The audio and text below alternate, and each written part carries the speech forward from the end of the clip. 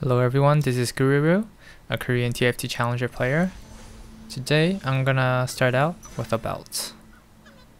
So in today's video we're gonna learn about how to play your strongest board in each and every battle, and it's a very situational thing, so I'll try to explain as much as possible.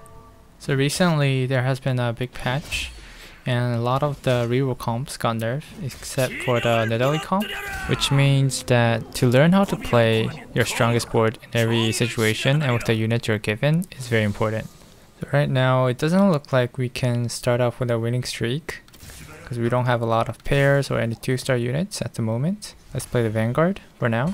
As for the first carousel item, I really recommend the Chain Vest, mainly because you can build it into a Sunfire Cape, a Bramble Vest, or a Gargoyle, any items that are really good for your early game. But looking at our items now, it doesn't look like we can win streak early, so we might have to start off with a losing streak early on and try to come back in the mid game. SIVIR and Katarina, okay, this is very good because we have a Quicksilver for Katarina. Okay, a Chosen Elise. So a lot of people don't really like this Chosen Elise, but we're gonna buy it anyways. My main reason behind buying this is, first of all, we needed like a tank unit and Elise can do a good job for doing that. And for the other reason is that we can immediately put the Cultist synergy in, which is very good early game. So I'm trying to play my strongest board. Another reason why this Keeper Chosen Elise is really good is because we can also play into a Katarina composition. We have the items for Katarina as well. So it's always important that you have a reasoning behind your each and every decision. Here I'm gonna level up, put in the Tristana, mainly for the Sharpshooter synergy. So on the bench I'm still gonna keep the Katarina because I don't know what items I can build into in the second carousel. So you just hold on to all your carry units at the moment. Nice, we have a Tristana 2-star. Okay, this means since our carry line, we can go with a Sharpshooter composition and synergy. So I'm probably gonna sell all these units that I don't need on the bench. So the main reason is my Tristana's 2-star and I'm building Sharpshooter, but my SIVIR is also a Cultist unit. And so since I'm playing my composition around Cultist and Sharpshooter, I sell all these units I don't need and try to save econ as soon as possible. So to wrap up our early game, we started out with Vanguards, but when I got the Chosen Elise, I chose to create my front line with the Cultist and Keeper Elise. And to constantly play our strongest board, we want to make items that we can make immediately and any items that are really good early on. So I'm probably going to go for a Chain Vest to create a Sunfire Cape. Okay, very nice. So here I want to constantly play my strongest board. I'm going to level up and I want to play one more unit. Since our front line is a little bit weak, I'm going to play the Drive-In and create the Sunfire Cape. I could have also played the Teemo, but since I could make the Sunfire Cape on Drive-In and works well with Drive-In, that's why I played it. Purely based on my starting items, I probably could have win streak, but I still try to play my strongest board early on, and that's why I'm on a winning streak at the moment. Okay, let's pick up the Nidalee pair, and I'm gonna sell the Janna for 20 gold econ. So it's really important that you constantly think about what kind of units you can play to upgrade your board and to make it stronger. And currently I'm playing Cultist, I'm playing Keeper, I'm playing Sharpshooters. So you try to pick up any of these units when you get them in the shop. As long as you're not hurting your econ and your cash flow, then it's all fine. Very nice, we're on a 5-game winning streak. Nidalee 2-star, very nice. Let's also pick up the Drive-In pair. We got a bow, a BF sword. Okay, we got some pretty good items. Sell the Drive-In for econ, 30 gold. So since Drive-In isn't like one of the main synergies, I'm just valuing the gold and econ over it. I'm gonna level up here and play 4 Sharpshooters. I've always reinforced that if you are on a winning streak until like 3-1, you want to just level up 3-1 and just play your strongest board. Give just Sunfire Cape to Pike. I'm also gonna make my items here. I'm gonna give Runeends, Hurricane to SIVIR. So I have another option here. I can make like a Giant Slayer here or Infinity Edge. I made the IE here because IE is a lot stronger item in the early game. Giant Slayer is a lot better in the late game, but since I'm playing like my strongest board early, that's why I'm playing the IE. Also, SIVIR can critical strike better than any other sharpshooter units. That's why IE is very good on her. So some people might wonder, like, why didn't you play Drive-In? You need to reinforce your front line. However, back to our original idea, always playing your strongest board is the most important thing. And since 2 sharpshooters to 4 sharpshooter synergy is a big upgrade, and also I've invested my items on sharpshooters, that's why 4 sharpshooters is a lot stronger. However, I do have to start thinking about upgrading my front line, so we can try to play like 4 keepers. That's an option. We can, since we have a Yuumi on the bench, we can also play 2 Mystic. There's a lot of good options at the moment. We'll see what we get. So at the moment, we're using the Chosen Elise. It's a 1-cost Chosen. However, it's helping us win streak. So if you're win streaking with it and it's like a core synergy, like for us right now, it's a Keeper and it's a Cultist, you don't have to swap it out. You can just constantly use it until you're level 9 or 8. So it's really important that you don't always think about changing your core Chosen unit. I took the belt here mainly because we need some frontline. I could build it into ZZ Rot, but we have a Lantern. Let's see what we get. Okay, we have a BF sword.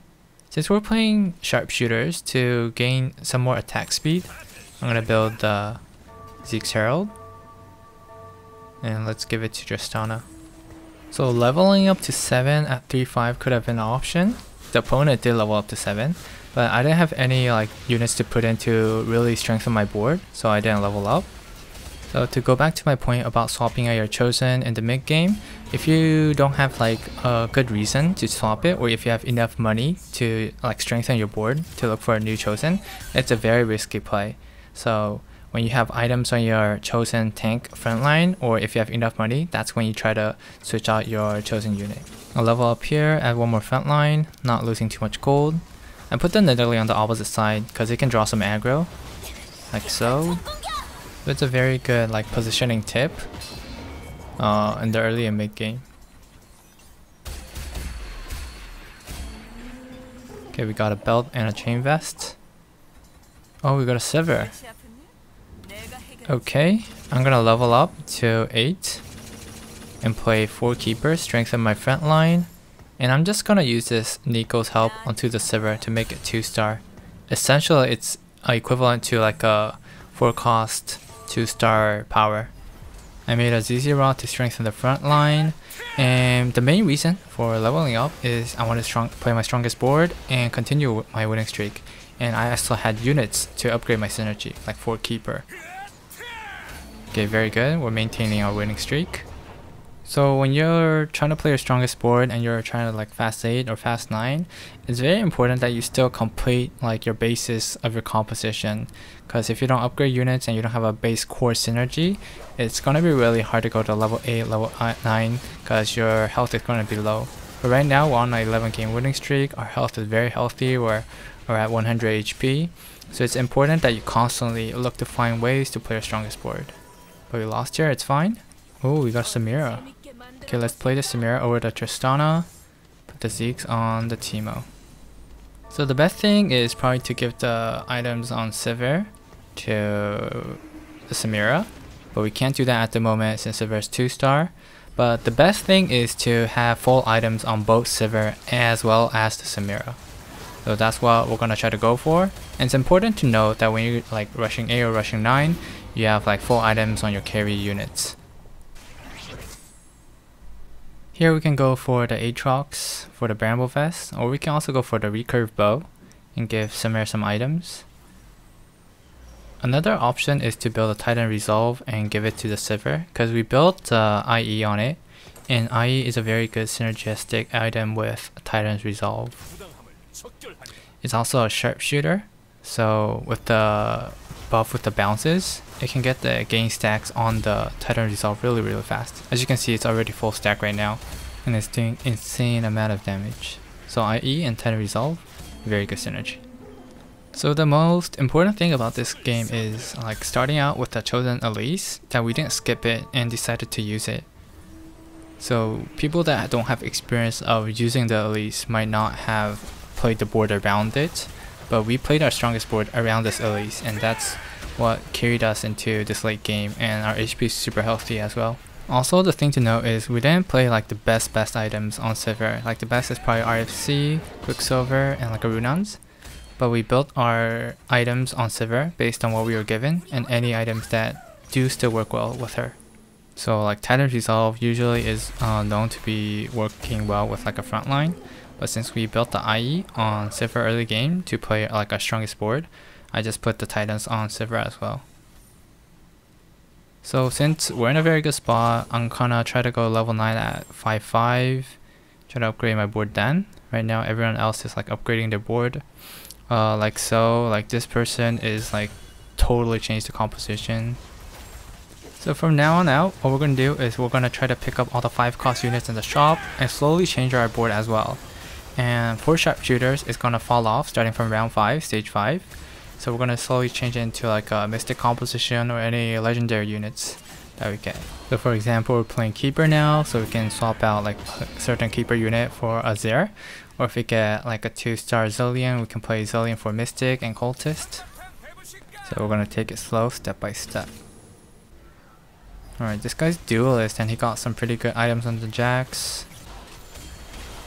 We're still in a good spot to win here. Damn, but with all this dodges, can we win here? It's almost dead. Wait. Oh my god, this Jax is OP. Oh, we have an Aatrox in the shop. We can play over the Pike, but I'm just gonna keep the Pike mainly because we can try to get Slayer synergy with a Samira later on. And Slayer synergy is very good when you don't have any healing items on the Slayer units. What Slayer synergy does, it heals your units when you're attacking. And when you don't have any other synergies player, Slayer is very good for Samira. But basically, like just having 2 Sharpshooters is enough for her as well. Okay, this guy's super strong, and then we can't kill it because of the Bramble Vest, so we're gonna look for a Yone later on to defeat this deck. Okay, a lot of good items on this carousel. I'm happy with almost like any item here. Okay, I'm just gonna go for the Bloodthirster. We can give it to Samira.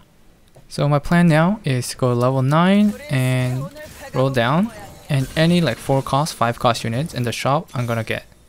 I'm gonna skip this Lee Sin because it's not very good unless I have a blue buff. I'm not gonna pick up this Aatrox. I'm trying to look for like a chosen legendary. We don't pick up the Sejuani because it's a 4-cost chosen. Orange very good because it increases the value of your composition when it makes an item.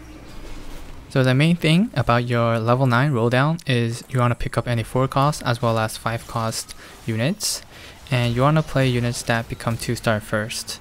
That way your board is a lot stronger that way, and you want to upgrade your compositions. You're not just like swapping out your entire team in one go. So anything that you're given, you play it first. So for example, if Aatrox was 2-star, I probably would have played in the last match and not played the Sejuani if it was just 1-star. Okay, we're given the Yone. We really need it because against the Bramble Vest opposition. Let's play it here. So the main thing about Yone here is since I don't have a Last Whisper on any of my Sharpshooter units, I need it for armor reduction. Damn, this Warlord is super strong. I'm gonna keep the set to counter it later stage in the game. What set does, it ults and does more damage to units with more health. Okay, we pick up these legendary units and slowly transition out from Sharpshooters to just 2 Sharpshooters and a lot of 4-cost and 5-cost units. So the best units that we can probably 2-star right now is Set and Yone. But with any units that we're giving 2-star, we'll use for now. Okay, Static Shiv. Ooh, a chosen Slayer Samira. Definitely have to use this. We can go for a 3-star, but I want to show you guys how to play your strongest board, so probably not going to go for it. I added the Tryndamere to complete the Slayer synergy. Give the Zeeks. PT.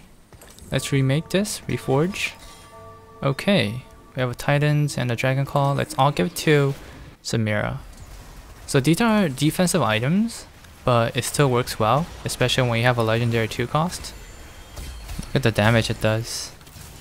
SIVIR, like even with the 2 defensive items, it just took out the opponent's entire board. Most damage. Let's pick up the Shen.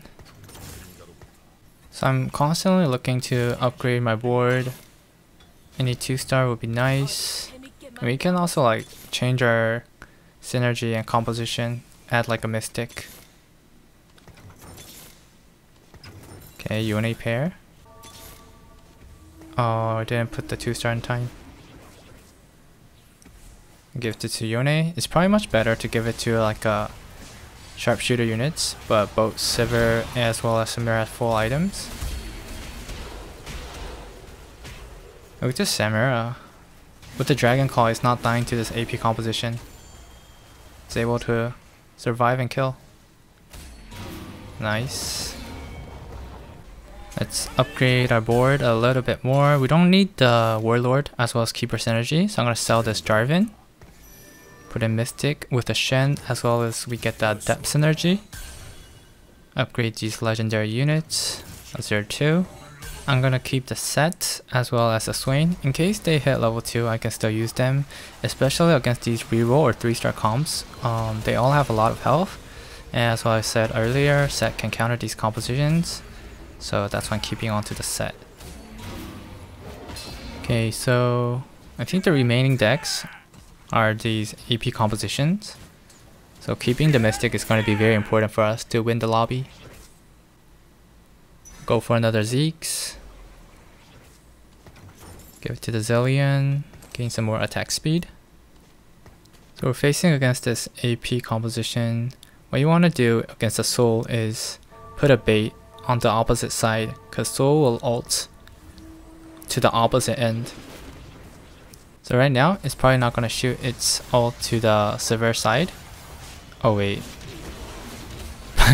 But it got drawn in by the Aatrox.